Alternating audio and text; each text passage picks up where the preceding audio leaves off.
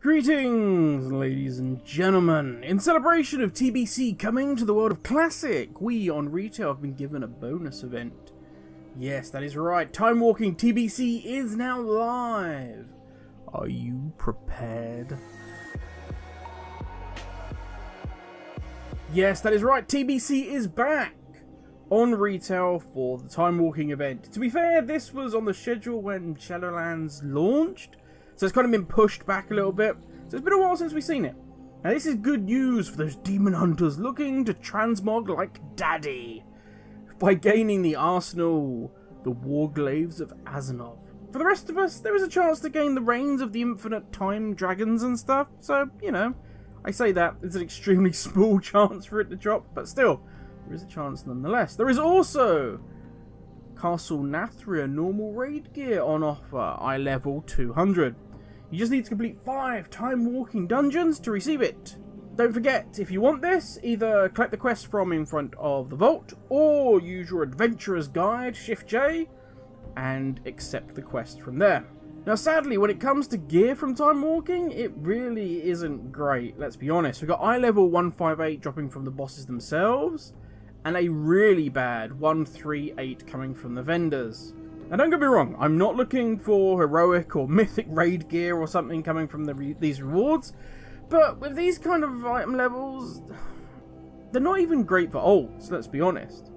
Why not give something different, something interesting in terms of reward? Now yeah, maybe you could have these tier sets as cosmetic rewards that we can gain, or maybe create a whole new chromey reward system. I don't know, gain something crazy like 1,000,000 coins and you get a free character boost? Something ridiculous like that. Or the ability to purchase all the heirloom gear using coins. Now I know to many these may still not be interesting rewards, but at least it's something more interesting than 158 gear that I can't even disenchant without getting TBC mats. Thanks, Blizz. Now, along with the time-walking dungeons, we do also get the Sign of the Twisting Nether. This will give us 50% boost towards various factions in the Burning Crusade. A couple stand out, if you are looking for the mounts. The Cenarian Expedition. That grants access to the Cenarian War Hippogriff, which is quite a cool one. The Shatari Skyguard, if you're looking for all things Nether-Ray related. I think off the top of my head there's like 5 different colour variations.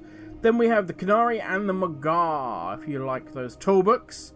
And finally we have the Netherwing, and this may shock you if you're really into Netherwing Drakes. Yeah, there you go.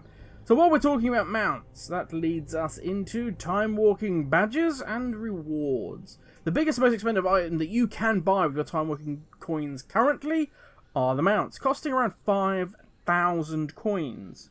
Now they are only available when the corresponding time walking is up. So for instance, we have the Beast Lord, the Iron Tusk and the Warwolf are only available when Warlord's Adrenal is available.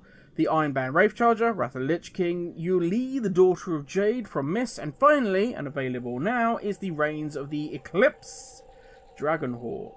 And it's the same with the lower priced items. Now we're obviously, because it's TBC that's up, going to focus on TBC. At 1,500 coins, we have the Mark of the Ash Tongue. This is a toy that will allow you to disguise yourself as one of the Broken from the Black Temple. For 750 coins, we gain the Fractured Necrolite Skull. This is quite a funny one. It lets you consume the soul of a critter, enabling us to open a portal to the Black Temple. If you're planning on farming the Black Temple, that's actually not a bad one to have. At 500 coins, the Ever-Shifting Mirror. Use this toy to reveal convergence points between Draenor and Outland. Last, we have, for again 500 coins, the Verdant Throwing Sphere. As you can guess, stand near a friendly player, click on it, throw it to them. If they've got space in the bag, they'll throw it back. Yeah, great. There you go. Now, as we said at the beginning, one of the big draws from this will be gaining access to the Transmog version of the Warglaives of Azzinoth. But getting these can be a little confusing. Now first up what you're going to need to do is have both the main hand and the offhand Warglaives of Azzinoth on the same character. In short, you're going to need the achievement Warglaives of Azzinoth. With that box ticked, the next part is to kill Illidan Stormrage on time walking difficulty Black Temple. Now this can be done on any character. Doesn't need to be your demon hunter. Doesn't even need to be the character that you originally looted both the glaives on. No, it just needs to be on the same Battle.net account. Once done, you'll receive, I'll hold these for you until you get out, achievements. And there you go. You are now the proud owner of the Demon Hunter only exclusive Transmog. As for the rest of us, we have the chance to pick up some tier 6 pieces from Timewalking. Another thing to note is that all items that drop from the raid are item level 200. So, if you suddenly fancy that Skull of Gul'dan, but now at eye level 200, well, now's your chance.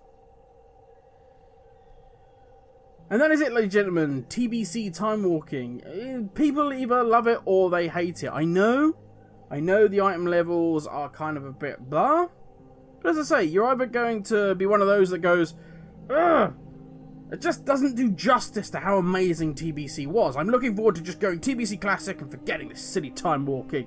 The original was amazing, and this just isn't a patch on it. I get that. And others will go, something different to do. And I love the look of those dungeons. Let's go give it a go. And to be fair, that kind of sums up Timewalking as a whole. It is a bit of a Marmite feature at the moment. But if you are going to be heading into Timewalking this week, I wish you a ton of luck. Whether it's for that elusive infinite mount, whether it's for the transmogs, the loot, or any of the other mounts and goodies that you can possibly get. But that is enough from me, ladies and gentlemen. Thank you for watching. Stay safe, and I'll catch you all in the next video. Laters.